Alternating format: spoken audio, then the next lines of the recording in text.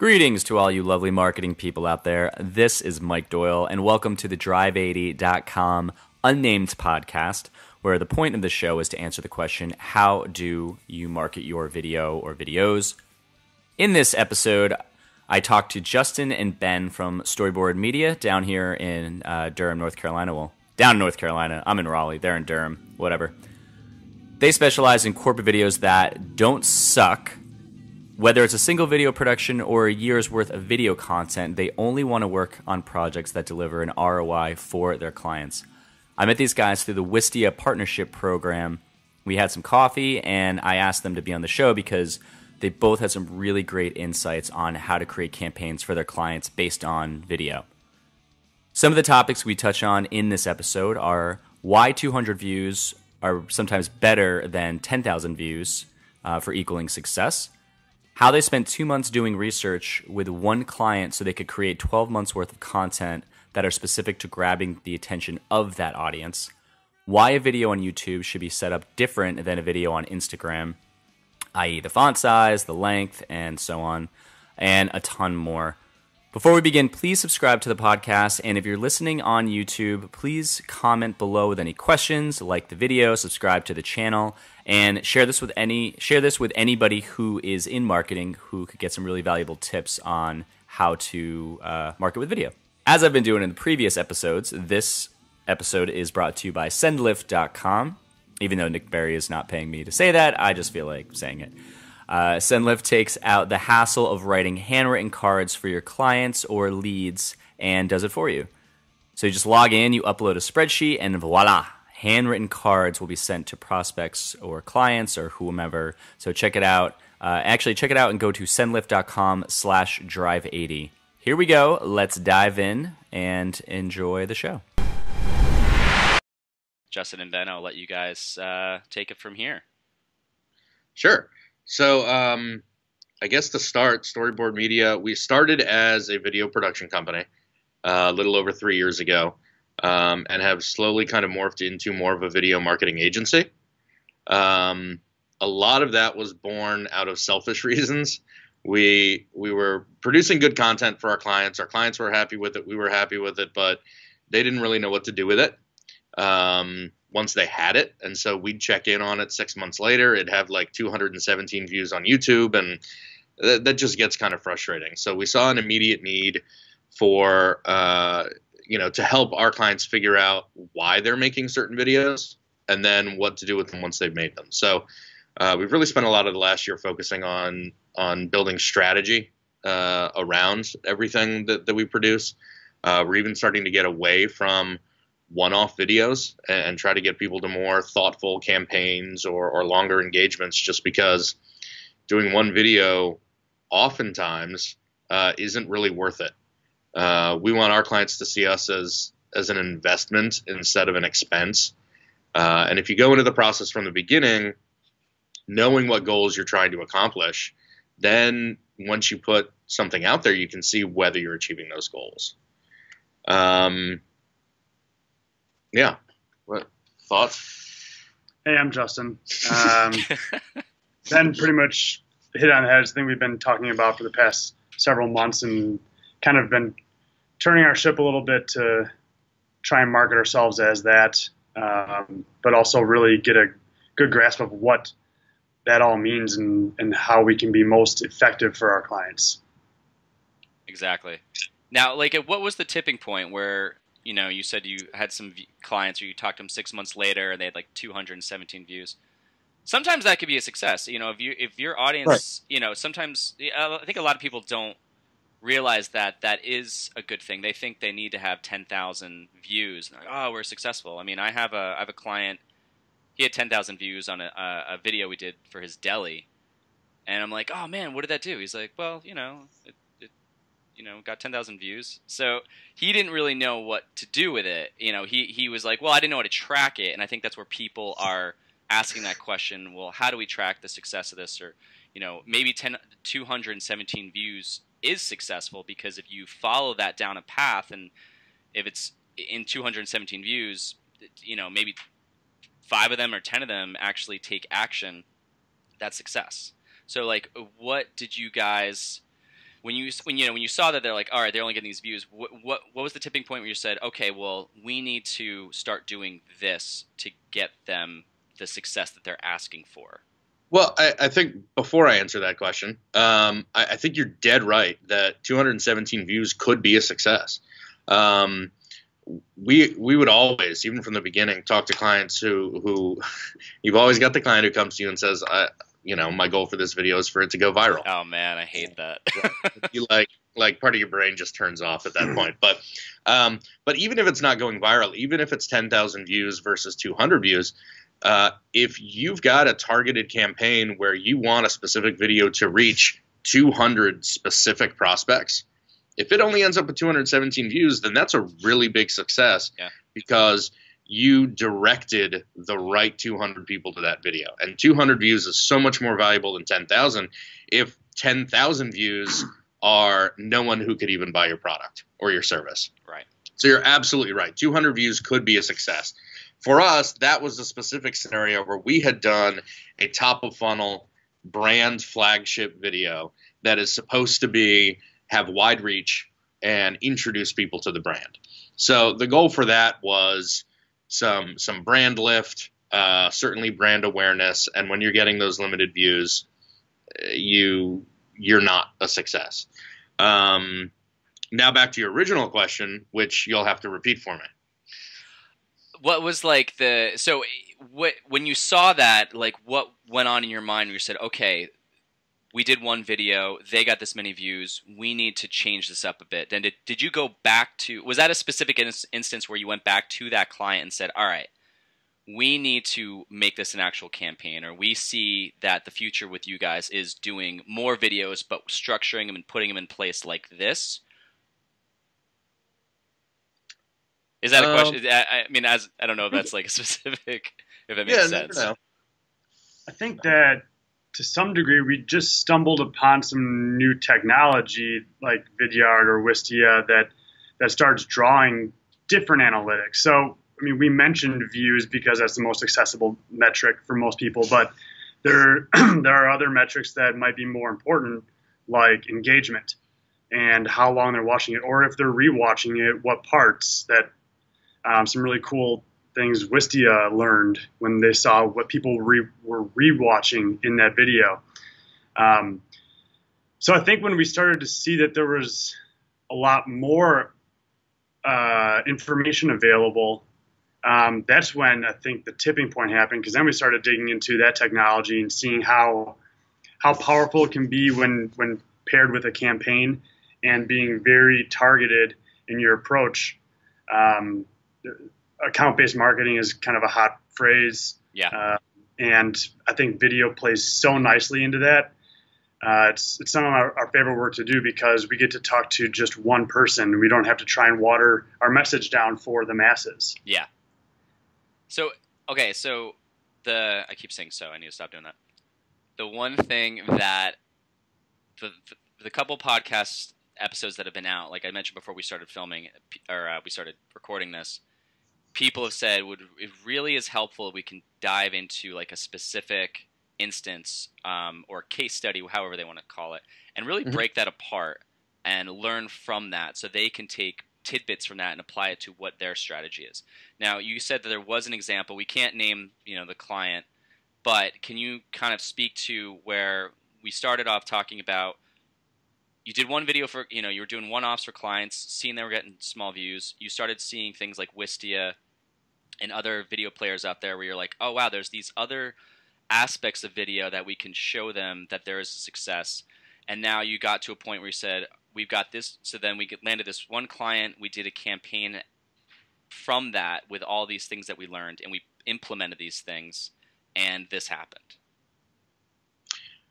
Yeah, so I think one example of that is a client we're working with now who last summer we actually did one of our very first full-on strategy engagements with them. So we spent 2 months with their marketing team talking about their business goals for the upcoming year, their marketing goals for the upcoming year. This particular company was making a pivot from more of a reactionary service-based business to more of a proactive retail business, which helped the timing.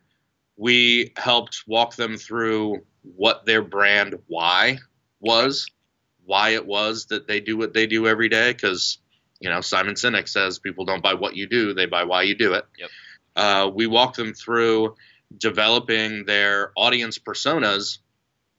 And one of the things was that their customer base is older and literally dying out. So they need to attract a younger customer base. So we were able to focus on a younger video viewing customer base, define who that 1, 2, 3 people that we were ever talking to were.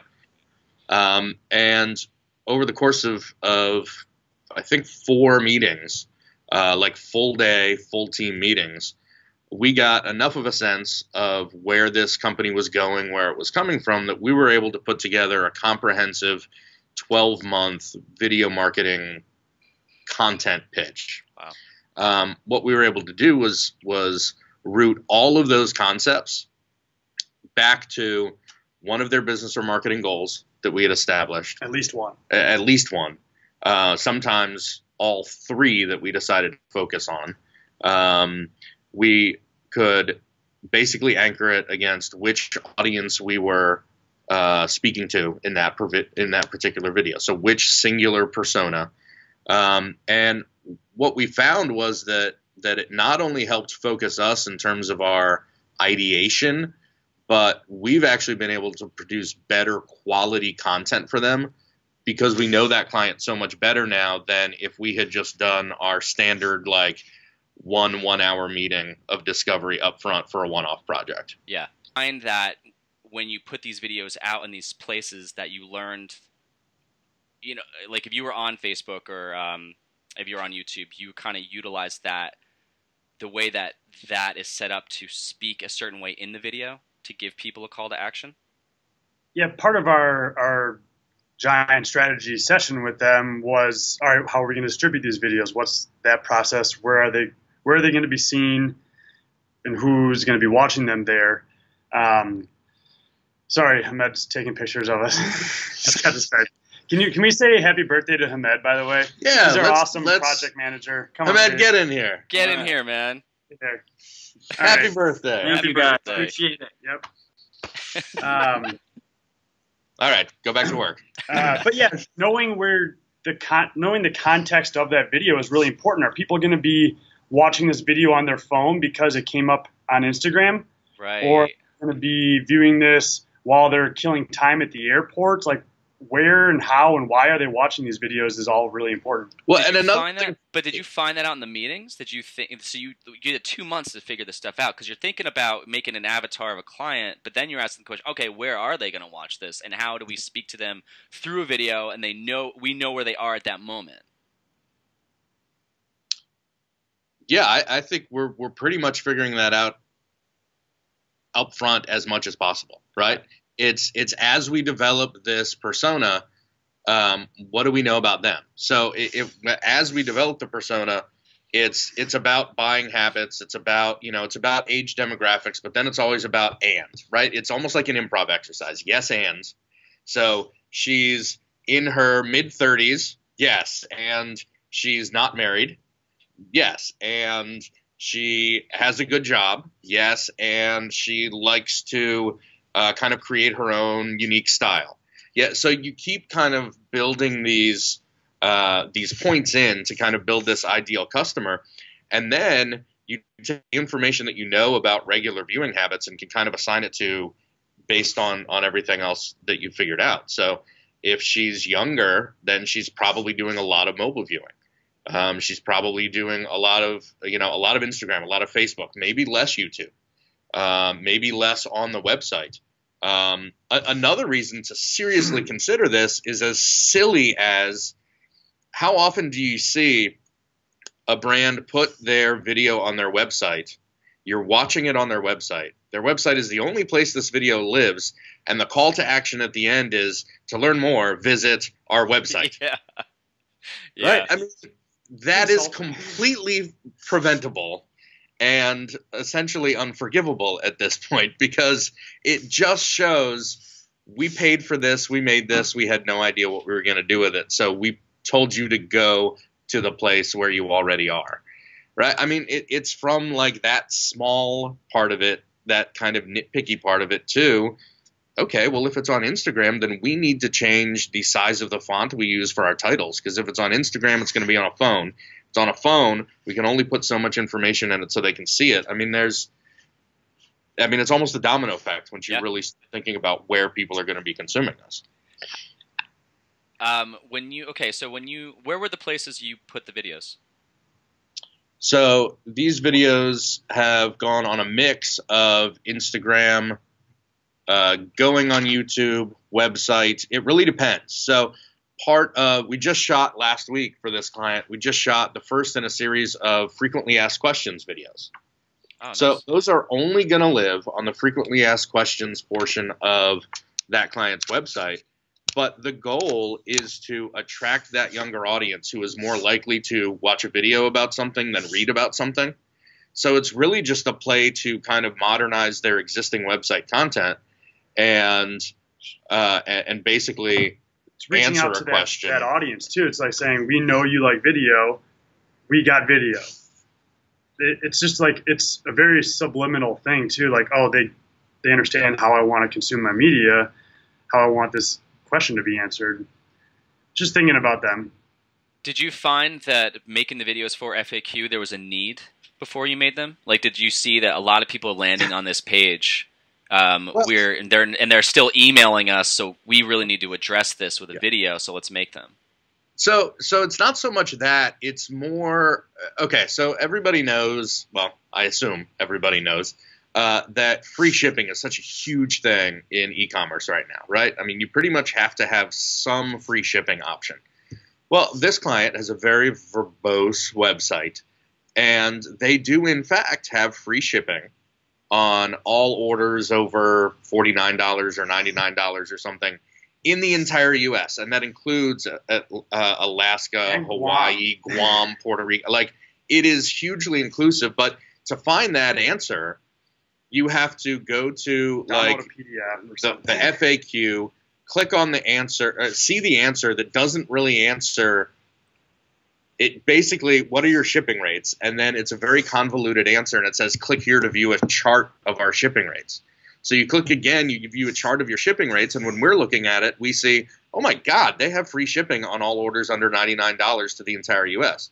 So we were able to flip it around and make the question, do you have free shipping? And then the answer is, of course we do. We ship free to the entire U.S. on all orders over $99, $49, whatever it is. And so part of it is we saw a weakness in how they were putting information out there and saw a way to not only distribute it better, use a better media, a more engaging media for it, but also really kind of rewrite the questions and take the free shipping as an answer you have to find after 2 or 3 steps to a very front, literally thumbnail level question. Do you have free shipping? Yeah. I want to click play to know the answer to this, and I'm going to get the answer to this. Yeah. And then you're basically, that's picking up extra dollars that they don't realize that they're losing. Yeah. And so in something like that, did you suggest, all right, there's let's use Wistia, for example, because we talked about that when we were together, just how powerful it is. So you're saying, all right, so this button is going to exist on this landing page, which is on your website. Someone could click this. Now, did you suggest there be like a lightbox pop-up? Does that did you find something that wasn't intrusive in the actual site design? How did you implement that? Well, unfortunately for the FAQ videos, we just shot them last week, so they. I forgot about that part. So I'll scrap that question. Okay, so let me reverse that. So you guys are going to be putting this out there for them. What are you suggesting that they do, and how they use that on the site? Are you going to suggest like a pop-up, like a lightbox pop-up with the video? Do you want the site to move when you have to get the developers involved? Like, how are you going to approach this? I think it should just be all about the viewer again. Like, they need to know their answer and move on. I don't think pop-ups are a good idea in that scenario. Okay. pop-ups are great if it's more of that brand level thing maybe, and you're trying to really get them into the spirit and the feel and the mood and the why of your brand and take over the screen. But if they're just trying to get an answer, just let them click play, let them enlarge if they want. That would be my instinct, but we haven't really offered that level of detail yet. I think it largely depends on where the content sits in the buyer journey, in the sales funnel. FAQ videos are very, very bottom of funnel, right? They may have even already purchased, but if they haven't already purchased, they are like, they've got stuff in their cart, they're ready to purchase, they just want to verify this one answer before they kind of finish that purchase. I think putting things in people's way at the bottom of the funnel is not a very smart move. You've got to make everything just as easy as possible for them. But if this were a largely lead gen based business, or if this was the type of content that, some of the other stuff that we've produced for them is more thought leadership content. Mm-hmm. And so there's totally an opportunity there for them to watch some of the thought leadership stuff on maybe how to create a specific look, right? Kind of an aspirational thing, like, oh, I can do that.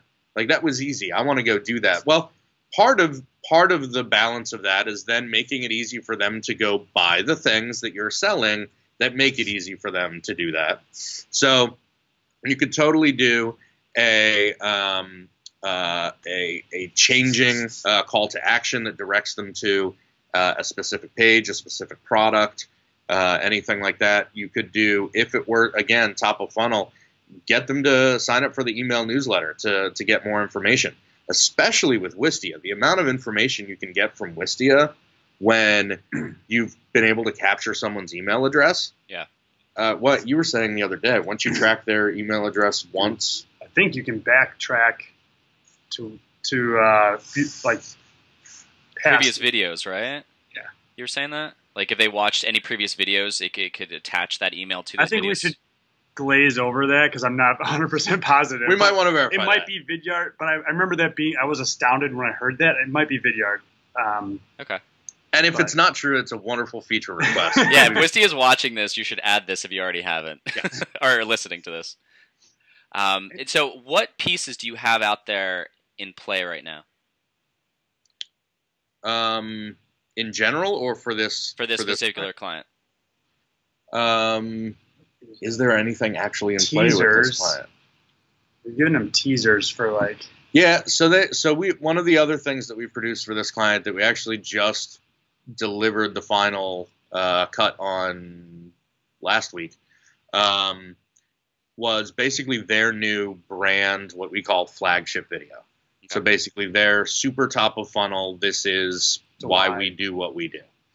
And that was a really fun project to produce. It was several day shoot. I think we had like a total of 22 actors. I mean, it was just a lot of fun. It turned out really well. So they're using it for a lot of different reasons. They're using it, interestingly, internally as part of their pivot from the way that they've been doing business for 35 years to this more retail focus. They're also using it very much externally. And so almost coincidentally, their 35th anniversary is coming up later this month. And so they'll be doing a public release of this new brand flagship video on the 35th birthday for the company. That's awesome. But one of the things that they asked us for last week, which made a whole lot of sense, is some 10 to 15 second cut downs, little teasers from this video. We've got, 7 or 8 little scenes, kind of vignettes in this thing. Okay. And we've put together little vignettes that basically tease that this new video is coming out, that they've started putting on Instagram, Facebook, things like that. When they're doing that and you're doing those clips, how do you suggest that a video ends? Like, coming soon, click here to say, like, what do you suggest? So for this one, the recommendation was end with the standard ending logo, no call to action, but with the new tagline. Oh. And so what's happened in this video is a refrain that we wrote in the script for this video the company has liked so much, they've decided to trademark it and use it as their new tagline. Wow. So we're able to take the little teaser clips from this video and then tease this new tagline that no one's seen before. No new information, no call to action, just here's something new. Yep. Not so much like building tension, but building a little bit of mystery. Mm-hmm. Are you now so they're distributing all the teasers internally first, and then putting them out to the public, like you said, right? The teasers, I believe, are both internal and external at the same time. And then I think so. Okay. And then they're releasing the video first internally. How are they releasing it internally? Just mass email blasts to everyone, like, hey, watch this, you're fired? It in stages. There have been a few. Of course, the marketing team has been involved with production and editing and things like that. They just this week rolled it out to the executive team, and then they're rolling it out to manager levels next, which I think is Monday or Tuesday next week, and then they'll be doing an all-employee release. Originally, it was going to be an event. I don't know if it's still going to be an event and they got 400 employees, so any kind of internal event would be an event. But as far as I know, it's still an event where they're actually bringing all the employees together. They're announcing new mission statement, vision statement. I mean, so it's part of kind of an internal campaign, but it's also, really the flagship for that internal campaign just as much as it is the external. It's basically a way for them to put a flag in the ground and say, this is who we are now. Yeah, I think a lot of people, they forget that there's that internal marketing that you have to do as well. There's we just did a video. We did 2 really short videos for Lenovo recently, and it was their pain point was that their sales team wasn't telling a client when they called in, just click this button, there's your serial number, and we can make the call a lot faster. Mm-hmm. And so we had to just do something really quick to educate them on, hey guys, do you want to make more sales? When someone calls in and yells at you, just tell them to do this. And they just started email blasting the entire team internally, because money isn't just coming from, money's coming externally. Obviously, you got to bring it in, but internally, there's those little cracks you can fix, kind of like little cracks in the dam that you can fix. Where we're losing money here. We just educate people on this. That's going to help us as a company grow in revenue, and people forget about that. Some of us have worked for these types of companies, and others haven't. But the bigger the company, the harder communication is across the board, right? Yes. I mean, you've got not just teams, but you've got even teams within the same division that don't even know what each other are doing. So communication internally is so important because, I mean, it's almost like another layer of branding guidelines, right? You've got to talk to your customers the same way that all of your marketing content is talking about your brand too. Yeah. So there's a huge market for internal communications. And I think just the fact that video is so much more engaging than everything else, not just me saying it, all kinds of studies that I don't know the value of have said video is the most engaging way to, get a certain piece of content out there. So yeah, why not internally and externally? 100%. Yeah, I think I don't really want to speak to statistics because I don't really know it, so I'll probably cut this out. But I think someone was saying about, there's 80% of, I don't even know. It was 80% of statistics are completely made up. Yeah, exactly. It's all bullshit. I'm gonna cut that out. I think that in. Well, we are at the 30-minute mark. And like I said to every guest, we can talk for so long because there's so many things we could really dive into. But yeah, man, I think a lot of good stuff you guys talked about here. Before we cut out, is there anything you want to promote? Anything that's happening right now, and you want to just be yeah, check this out, or this is what's going on? No, I think. Just if there are people listening to this that are doing it for an education or from an education standpoint, if they have other questions or want to ask us anything, we're pretty easy to find. Our website is storyboardmedia.co. We really like helping other filmmakers if we can. So if they're trying to grow their business or grow their art and skills, if we can help, we'd be happy to. So If they want to know more about what we're doing, just reach out. Yeah, and I would say to anybody who is thinking about doing some video, more video, whatever your experience level is doing video for your company, your brand, you don't need to have a whole lot figured out before you reach out to a company like us. We actually prefer a blanker canvas. If you've got an idea of what you need to happen, we'll work with you to figure out the best way to make that happen. You don't need to come with an idea or a plan or a script or a storyboard or anything like that. We just as soon help you figure out how to get there. All right, that is the show, and I hope you enjoyed it. If you said, yes, Mike, I certainly did, then please message any of your marketing friends and tell them what cool tips you learned that could possibly benefit their lives and make them want to listen to this podcast. Also, check out drive80.com if you are struggling to explain what your company does. We accomplish this in a minute or so with animation. If you have any questions, please send me an email at mike@drive80.com. I'd love to hear some feedback. Tell me what you like. Tell me the things I could fix to really just make these episodes better, really give you guys a lot of value because, again, that is the point. I really want to be very focused on this. So you're listening to it. Every time you hear it, there's something new, and it really, you could take an action with it right there and grow your business or grow your clients' businesses, which will then help you grow your business because they'll want to pay you more. Again, Mike Doyle, drive80.com. Go in peace.